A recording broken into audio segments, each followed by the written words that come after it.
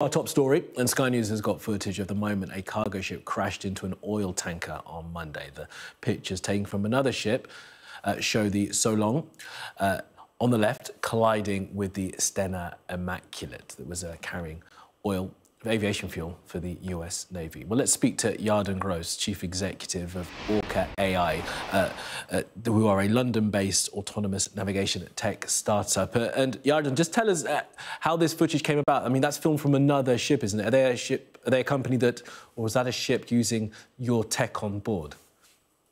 Yes. Good afternoon. Good afternoon. Yeah, one of our customers were anchoring in this area, and they used our technology, Orca AI's SeaPod, and used a thermal camera because it was a very foggy situation. When you have a foggy situation, navigating those type of congested areas, it becomes pretty challenging in terms of the situation awareness. So this was super helpful for them to actually understand what is going on. Surprisingly, the other vessels didn't have this type of technology, and because of that, because of crew fatigue, this devastated incident actually occurred. Yeah, and Yarden, the infrared footage is incredible. Are we able to tell from this footage? Can you guys tell us how far away this was filmed from? Because we can see it there in the infrared, but in the foggy one, it's really hard to see, which gives us a sense of just how bad the fog might have been. Exactly. So it was about 2 nautical miles from the ship. In this foggy situation, the visibility was pretty poor. You could see probably about half a nautical mile.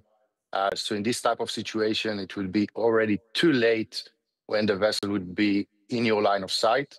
So this is why the thermal cameras plus the AI are really increasing those type of situational awareness in those type of areas.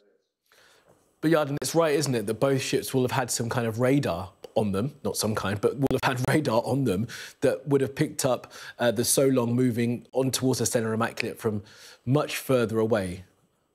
Yeah, that's true. A radar is compulsory on every ship, but the radar can be very challenging sometimes to operate. Also, in those type of congested areas, you have crew fatigue. You have multiple systems that are pretty outdated with not the top latest type of technology. So, human mistake plus all data type of technology can actually lead to this type of catastrophic type of an event. Yeah, you've got to stay on top of it, haven't you? Because you've got to make sure you're having a look as well. Yarden, is the ambition, I guess, with this kind of tech that eventually the AI would be able to, I don't know, move the ship out of the way if it needed to take evasive maneuvers if necessary? Of course, this is the gradual process the industry is going through to increase automation, to reduce the workload, increase in empowering the crew with the latest technology that wasn't accessible for ships just because you didn't have connectivity before a couple of years ago.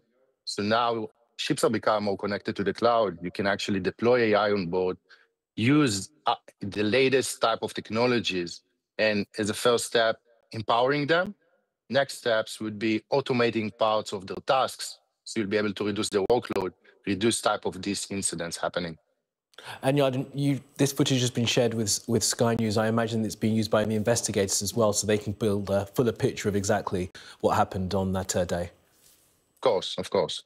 We are collaborating with investigators, with the authorities, sharing all the information needed in order for them to do the best job and the quickest result. Absolutely. All right, Yarden Gross, really good to speak with you, and thank you very much for joining us this afternoon. Thank you.